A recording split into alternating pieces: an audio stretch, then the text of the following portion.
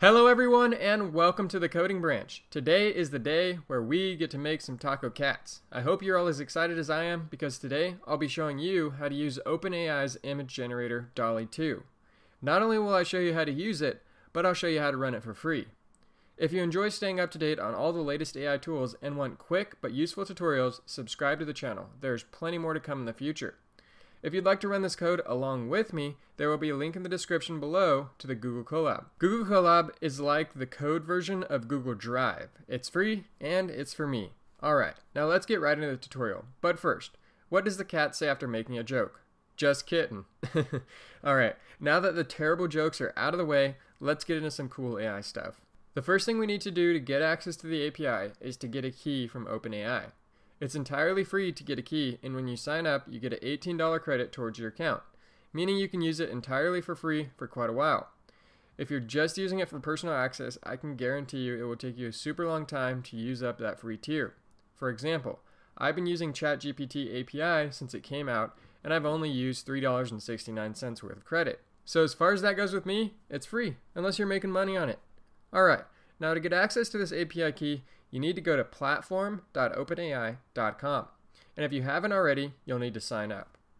Once you sign up, click the top right hand corner, click View API Keys, and click Create New Secret Key. As the name implies, this is to remain a secret, or someone else can use your API calls, which would not be cool. This API key is all we need to run the code I'm going to be showing you. Now, go ahead and follow the link in the description below to make your way to the Google Colab. Once you get here, you'll see you need to paste your key in right here. The key I'm showing you won't be active after this video, so be sure to grab your own. Once you paste your working key in here, go ahead and click the first play button here on the left. That will install and import the OpenAI package you're going to need. That will just take a second, and once it's done, you can hit play on the next play button, and that will lock your key in. And finally, the moment we've all been waiting for. Type in a description of what type of image you'd like to generate. For example, I would like to see a bunch of cats in a hat eating a taco. The one last thing I'd like to note about this code is often when you're using these generators, you may get some wild images. So continually hitting play and following the link to find it may be tedious. So I actually made it to where you can tell it how many images you'd like to generate. That variable here is up at the top and it's called image count. I'm going to keep it at 5 for the example, but feel free to change it if you need to. Once you've got your description in and chosen how many images you'd like to generate, just hit play. And once you do, you'll see the links for the images getting generated below.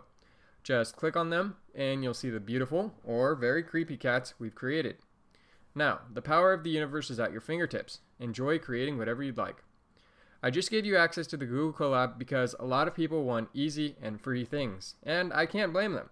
But if you know what you're doing and would like to run this code on your own machine, I'll leave a GitHub link in the description below. But that about wraps it up for this tutorial. If you enjoy this type of shorthanded content, leave a like and don't forget to subscribe on your way out. Remember folks, stay hungry and stay foolish.